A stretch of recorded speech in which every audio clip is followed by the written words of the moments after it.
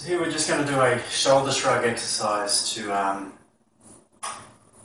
target the upper trapezius muscle through here. It's really important if you're doing this one, if you've come into it with a problem where that shoulder is rounded forward, the very first thing you need to do is make sure that you've straightened that shoulder up. So from here I'm going to turn my thumb out, palm facing forward, and feeling like that shoulder blade is now moving straight up and down and this shoulder's in a good position.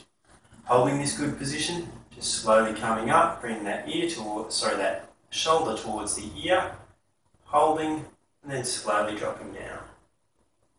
Slowly coming up, hold, and then drop down. Lifting up, and then dropping back down. Lifting up, dropping back down. Remember, keep the movement slow and controlled, like up for 3, pause, down for 3. Try and make it really nice and controlled. You're not jerking or jumping around the place, and you're maintaining that good upright shoulder position. You're not doing it from this position where you're shrugging that shoulder that's not quite out of incorrect position. Holding it in good correct position, and then a shrug, and slowly down.